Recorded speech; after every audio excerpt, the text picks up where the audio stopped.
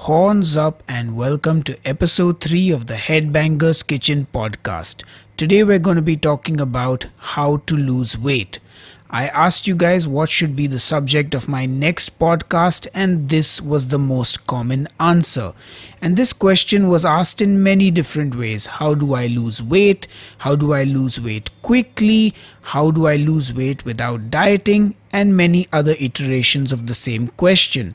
And I thought we could deep dive into this subject because there is a lot to unpack here.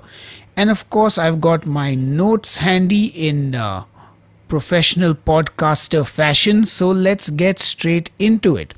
The first thing really is, how important is weight? Weight is just one of the many factors that you can use to sort of figure out about your health. Are you healthy? Weight is just a number on a scale. It is, I would say, not the most important thing when we're talking about health and fitness, because when we talk about losing weight, what exactly are we talking about? Yes, if you are 100 pounds overweight, if you're 50 pounds overweight, by all means, weight as a number on the scale, yeah, that's a good sort of measuring tool to see if you are making progress. That's fine. But if you are closer to what would be considered a healthy weight for your height and your gender, then the equation is a little bit different, because when we talk about losing weight, we are not specifying what weight are we losing, because you could lose water weight. So for example, when we do keto, everybody loses weight very quickly in the first week, or at least most people do. And the reason is that's water weight. A lot of times you'll see people have lost 10, 15 kilos. That's for Americans, that's about 30, 40 pounds. And they look very sick. They don't necessarily look very like, look at me, I lost weight. It's more like, look at me, I lost weight. And that's because they've lost muscle as well as fat as well as water. So they end up looking rather weak. I was in that same position when I lost weight on keto and I reached my goal weight and I looked in the mirror. I didn't really have any great body shape. I didn't look buffed up. I just looked like a smaller version of my old self. So I looked like a dehydrated grape. So that's something I've actually been talking about quite a bit. So when we talk about losing weight, what you're actually talking about, or what is more important to focus on, is body fat. You want to lose body fat. That is very important. So when it comes to weight, just look at it as one part of the equation. Now, the other thing I want to talk about is having realistic expectations. So you want to lose weight, yeah, but you want to do it quickly, or you want to do it in a certain way. The thing is, if you look back on your life, look at how you gained the weight to start with.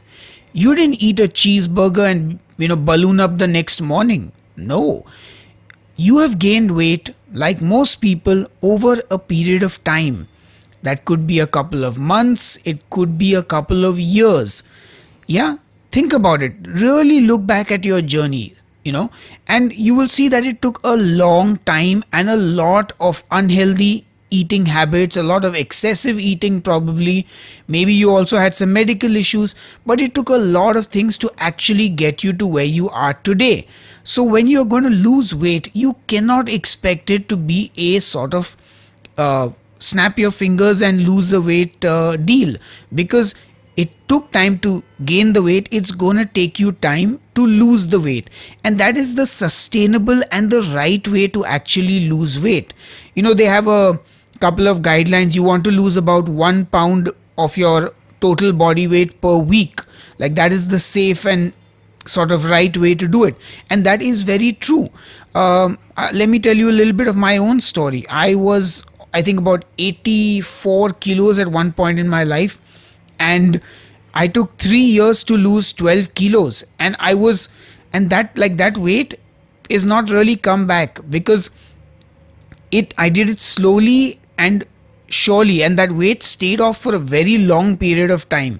It's only when I again went into like a long period of not watching what I ate and eating in excess that the weight started to come back. But I still have not crossed 80 kilos ever. In fact, I have never crossed 79 was the highest I ever went back to. And that also is a different story because I actually built muscle along the way. So that is not, regaining the fat that I had lost. So I think that is something that is really important. Have a realistic expectation of how much weight you will lose and in how long a period. That is important. So focus not just on losing weight as a number, focus on losing body fat.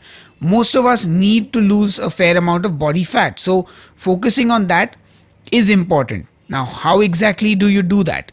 Well, that is where you have to work at it by exercising and by eating the right foods, And also when you're trying to lose weight, it's important to track more than just the weight on the scale.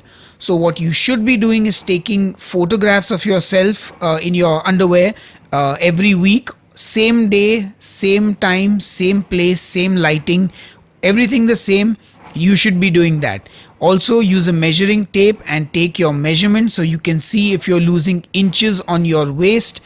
Another thing to keep in mind is that, again, this is if you are going to be working towards building muscle, which I think we will actually get to soon because that is a bit of its own sort of discussion.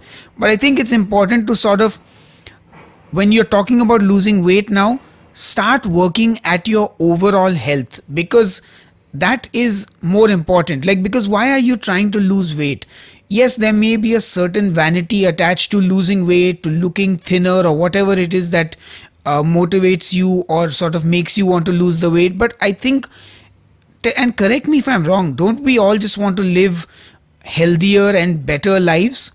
Like, live our best possible life and at the same time be as healthy as possible and live for as long as possible, not counting factors that are not in our control, like, genetic conditions or the world outside which we have no control over. But as much of our lives as we can control, don't we want to be in the best health possible?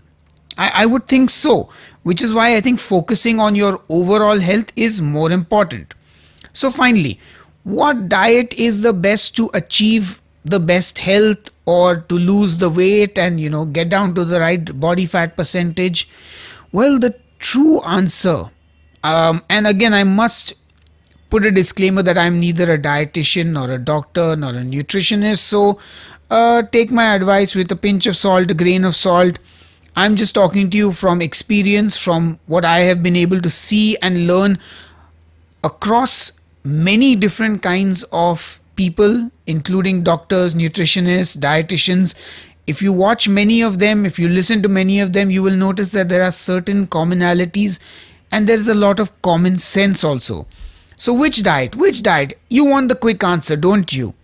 Well, you know what? It is not that simple. Truth be told, a well-balanced diet is what works. Having said that, every person is different. Some of you might do great on keto. Some of you might be better off doing low carb. Somebody else might be happy with high carb. Somebody might be vegan because they want to live a life that is ethical according to their ideologies.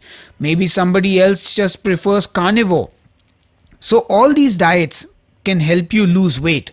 You have to pick the one that you can actually sustain. Because here's the biggest problem with dieting.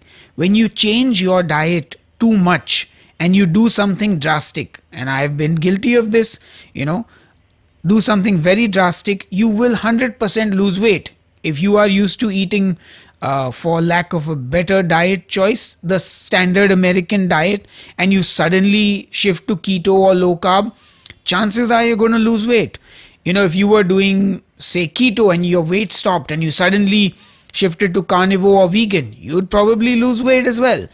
But unless you can actually sustain that diet, the chances are you will go off that diet, you will not be able to control yourself, and you will gain back the weight. And over the years of being sort of the keto go-to guy for people, I have seen many people the same thing. Hey Sahil, I did keto and the first time I lost a lot of weight. And then I went off keto and I gained all the weight back, and now I'm trying to do keto again and it's difficult for me. Does that sound familiar? If that sounds familiar, then you have picked the wrong diet, because the correct diet is the one that you can stick to. Again, for me personally, what I've realized is I love food, I want to eat good food, and at the same time, I want to be in the best of health possible. So, I try and eat a well balanced diet pretty much most of the time, and I do allow myself indulgences that may not be as healthy. And that's kind of where it's important to be 80% consistent. So you've decided with whatever diet you're doing, you've said this is the diet, like I've picked moderation is the key. That is my diet, moderation. And in that diet, I know that I want to eat a good amount of protein, I want to have a good amount of vegetables, fruits, and I want to have rice, and I want to have sourdough bread, and that's part of my healthy diet and it gives me all the nutrition I need. But I also want to go out and eat pizza and burger and cake maybe, I don't know, depends. So instead of trying to like be 100% consistent and like, you know, every single meal is going to be chicken, broccoli, rice, that's fine. As long as most of the days I'm eating what I consider a healthy diet, I'm okay to eat a meal or two during the week which is maybe a little more indulgent. And frankly speaking, I have found that to be the best way for me to manage. I won't say I ever have like cravings, like I never had these cravings like I have to eat this dessert or something. No, but I can enjoy food. I have a food club. I can go out with them. I can enjoy a meal and I can be like, yeah, you know what? I'm good. And I feel good doing that. I feel better. You know, that's kind of what works for me. But now let's get back to the weight loss, because I know everyone's itching for that. So no matter what diet you have selected, how does one actually lose weight? Well, here's the simple and the truthful answer. It boils down to the amount of calories you consume in a day versus the amount of calories that you burn in a day. So if you eat in a calorie deficit, which means you eat fewer calories than you are burning, you will lose weight, no matter what diet you are on. You might be shouting out in the comments now, Sahil, I did keto and low carb and paleo and I never counted a calorie but I lost weight. Well, that may be the case, but you definitely ate in a calorie deficit and that is why you did lose weight. You see, when you do diets, like I said, when you do a diet that's very different from what you were doing and you eliminate complete food groups, imagine this. Your breakfast used to be 2 eggs, 2 pieces of toast, a tablespoon of butter on the toasts, a tablespoon of butter to cook the eggs, and 3 strips of bacon. Now that meal, well, if I do a rough calculation, 2 eggs, we're looking at 150 calories, a tablespoon of butter, another 120. Let's say that meal is 600 calories, just round it off. Okay, you are eating 600 calorie breakfast and you suddenly remove the 2 toasts from that equation. And that 1 tablespoon of butter that you used to put on the toast is gone as well. Guess what? You dropped by 400, like you dropped by about at least 200 calories on that meal. So guess what? You ate in a calorie deficit whether you counted it or not. You know, it's very simple. If you were eating burgers and you suddenly start throwing away the bun and you don't eat the french fries, guess what? That's a calorie deficit because you removed calories that you used to eat earlier. Intermittent fasting. You used to eat breakfast, lunch and dinner. Then you stopped eating breakfast and you ate just lunch and dinner. You cut calories. So you may not need to count the calories, you know, every meal, or you may be able to lose weight without counting calories, but that doesn't mean the calories don't matter. And truth be told, it can get complicated. Food labels can be wrong by up to 20%. Sometimes you don't check everything that you're eating. It's not easy. There's no way where I'm saying this is easy. Also, if you have a medical condition, if your hormones are out of whack, that can definitely affect the equation. The kinds of food you can eat also affect the equation. Because example, if you eat protein is something that takes a lot of calories to also digest. So if you eat a higher protein diet, it's going to have a different effect on you than if you were eating ice creams for every meal. So it's very important to know that there are nuances, there are a lot of things to sort of keep in mind, but at the end of the day, it is the calorie equation that determines whether or not you lose weight. So that's the easy answer, you know. Now, how can you be successful if you are trying to lose weight? I have a few tips for sure which I would like to share with you, and I think one of them is definitely planning your meals in advance. Now, I did a series on my YouTube channel called My Unimpressive Weight Loss Transformation, and in that series I kind of teach you guys how do you know how many calories you need in a day? How do you know how many calories are there in the food you are eating? I teach you guys all this in that video series, and I strongly urge you to watch that on my YouTube channel. But it's very simple. I'll break it down in an easy way for you. You go online and find a calculator, a calorie calculator. You put in your age, your weight, your height, all that, and it will give you a number. Now, I know there are people who are going to go like and complain about this and be like, you're wrong, blah, blah, blah. Very simple. These are ballpark figures. Yeah. You can always adjust and edit based on your results. So for example, if this calorie calculator tells you that you need 2000 calories in a day to maintain your weight, all you need to do is eat fewer than 2000 calories. Now it may not be 100% exact, but neither will your calorie counting. So if you count that you're eating 1800 calories in a day, you may be wrong by 100 calories, up or down, both ways. Yeah, so you will still have the deficit because you will be in a ballpark figure. Also, I would strongly advise you to not be like, again, in a hurry to lose weight, because a lot of people will say, oh, okay, I need 2000 calories a day to maintain my weight, so now I'm going to eat 1000 calories a day and cut 1000. No, no, no, no. Remember, slow and steady is the right way to lose weight. So you'd want to have a 200 or a 300 calorie deficit.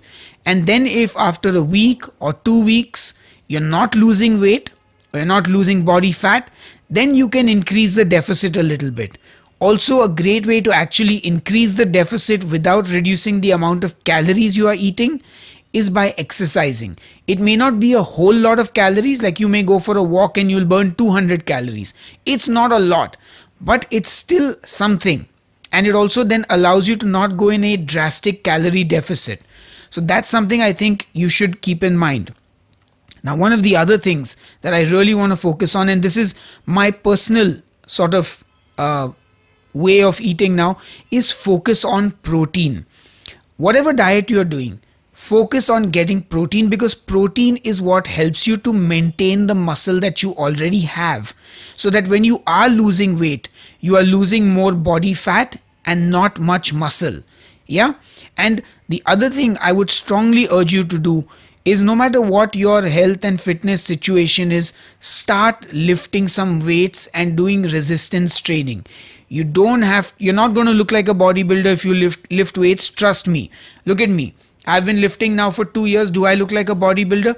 Absolutely not. And that's because the diet is everything. If I want to look like a bodybuilder, apart from taking steroids, if I want to look like most bodybuilders, I would need to really cut down on my eating and like be on a super strict regimen. Like that is a sport, and it's a thing that requires intense discipline, and you have to really want to be a bodybuilder to actually get anywhere close to achieving those results. Trust me on this. If you go to the gym and lift weights, you're not even going to be close to looking like a bodybuilder. For a lot of people, they think, oh, if I go to the gym, I'll start looking bulky and all that. You won't. Just go to the gym, lift some weights, because that is what will help you build muscle, and eating enough protein will make sure that you maintain that muscle.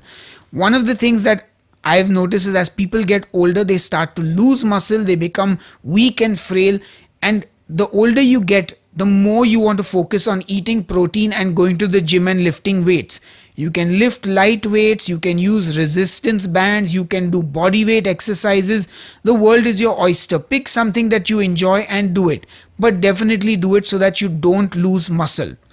That's very important. One more thing I want to talk about is motivation, because somebody said, how do I stay motivated and how do I be motivated when it comes to losing weight? And here's my answer. Motivation is short-lived. Motivation lasts for a couple of days, maybe a week. You need to make small, sustainable lifestyle changes. Say it with me again, people. Small, sustainable lifestyle changes that you can actually adhere to. Do you need motivation to wake up in the morning and brush your teeth? You probably don't. So, you want to incorporate habits into your lifestyle that you can actually adhere to, that become part of your routine and that are not a chore for you. So maybe you don't need to start walking for 60 minutes every day. Maybe you just wake up in the morning and you walk up and down your house for 10 minutes, and that's a start. That's where you start. Till that 10 minutes becomes normal. You don't even think about it. You wake up, you walk 10 minutes. Maybe you add 5 push-ups to that. Then you add 10 sit-ups, and slowly you build this up. Maybe you go to the gym twice a week to start with. Go on a Monday or maybe go on Wednesday and Friday. But start, make it small, and then slowly build up from there. Because motivation will run out, but if you've built these habits into your lifestyle, it will be much easier to actually do them. Now, the other thing, talking about calories and all these other things is all well and good. Here's my way of looking at food now. I've stopped labeling food as good and bad. Oh, this cookie is bad. Don't touch the cookie. It is evil. It is going to kill you. No, one cookie is not going to kill you. You eat a piece of cake. Are you going to die? Absolutely not. Is it going to destroy your progress? Is it going to send you to hospital? Unless it's not following the safety protocol of, food hygiene. It's not. The thing is, they say, the dose makes the poison. Yeah. So if you're going to consume things in moderation, it's not a problem. But what's important is to look at food in maybe a different way. Maybe stop labeling things as this is bad, evil. Remember, most of the time when you tell kids or people not to do something, they do it. So that's just human psychology, whichever way you want to look at it. So my suggestion is, rather than say this food is bad and I can't eat it, or this food is good and I should only eat it, look at the food from the perspective of what is it bringing to the table? Is this food nutritious? And try and pick nutritious food for the most part. Like I said, 80% consistency. So if 80% of the time you are eating delicious, healthy, nutritious food, I think you're okay. And that 20% when you're eating something that's a little more indulgent, that's also fine. The truth is, we make a very big deal about a lot of things that don't need to be a big deal. For example, we say, oh, a burger is unhealthy. Well, if you look at it honestly, neither the bun is unhealthy, nor is the meat, nor is the cheese really, nor are the vegetables in it, nor the sauces. No component on its own is unhealthy. The problem really is not the fact that the burger is unhealthy. It's just that it's a very high calorie food with a limited nutrition profile. So you will get some protein from the meat. You will get high fat from the fat in the meat as well as the bread. And you'll get a little bit of nutrition from the vegetables, maybe if you still keep them in the burger. So overall, maybe that's not the most nutritious meal. Maybe it's not something you eat every day. And largely most of these things, if they are whole foods, if they are made by people, they're okay. They're made with normal ingredients. It's just that they're high calorie and they perhaps don't bring in the right nutrition that you need on a daily basis. So you don't eat them every day. But when you do eat them, you're not feeling guilty because you've eaten a bad food or something. You're just eating something because, yeah, it's all right, I don't know. I think a lot of people get offended and triggered by these things. And look, at the end of the day, it is your health. You have to make the right choice. So for you, if you're like, hey man, I want to stay away from sugar. Okay, stay away from sugar, but you don't need to tell me what I need to do with my life, because I know if I eat a little bit of sugar, I'm actually okay. And the thing is, take care of your health, be consistent 80% of the time, and try and pick nutritious foods. And when it comes to weight loss, eat in a calorie deficit and you will lose weight one way or another. And if you're not losing weight, you're probably not in enough of a calorie deficit, or you're not counting the calories correctly. Yeah, but you need to be in a calorie deficit to lose weight. That's all it really takes. So at the end of this episode now, what I would like you to actually take away is weight loss is not a race. Slow and steady weight loss is the best way to do it. Try and think of your overall health rather than just the number on the scale. Focus on muscle building, eating sufficient protein and maintaining your muscle as you lose body fat. Pick nutritious food, eat a well-balanced diet, eat the colors of the rainbow so you get all the micronutrients and all the vitamins and all the good stuff. And this is a long, slow process that's going to end only when you're dead. And you will have to look at your health and fitness till that very day. So take these bits of information, see what works for you. And if you have any medical condition, don't listen to influencers on the internet. Don't even listen to doctors on the internet. Go to an actual doctor and get a consultancy. Get a consult with an actual doctor, because they will take responsibility for you, unlike influencers and online doctors who have disclaimers below saying this is not medical advice and if anything happens to you, it's not their problem. So on that note, I'm going to say goodbye. Let me know in the comments what other topics you'd like me to cover in these podcasts. If you have any questions about today's episode, please let me know. I'll be happy to answer them as well. And I will see you on the next episode of Headbangers Kitchen, because this has been enough jibber jabber. Until then, cheers and keep cooking.